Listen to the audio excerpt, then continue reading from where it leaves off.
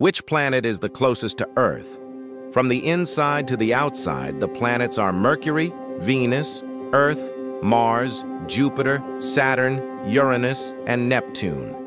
Depending on the time of year, Venus or Mars may be the closest. The average distance between Earth and Venus is 41 million kilometers, while the average distance to Mars is 78 million kilometers. However, the correct answer is Mercury. Yes, the planet closest to Earth on average is neither Venus nor Mars.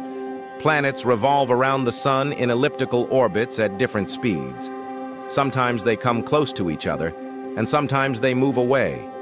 But Mercury, the innermost planet, moves so fast that on average, it remains the closest planet to any other planet in the solar system. So Venus can come as close as 40 million kilometers to Earth for a short time, but Mercury is the planet that stays closest to Earth on average over time.